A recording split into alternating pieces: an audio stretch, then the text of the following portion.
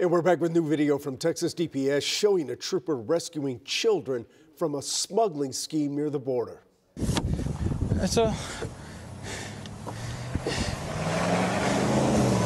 Are you okay? Can you ask them if they're okay? DPS says those children are 7 and 9 years old, traveling by themselves from Mexico. The driver planned to take them to California, and in the video, you can make out at least 5 other migrants in the truck. They were heading to Houston, but all but one of them escaped during the stop. The driver has been charged with human smuggling.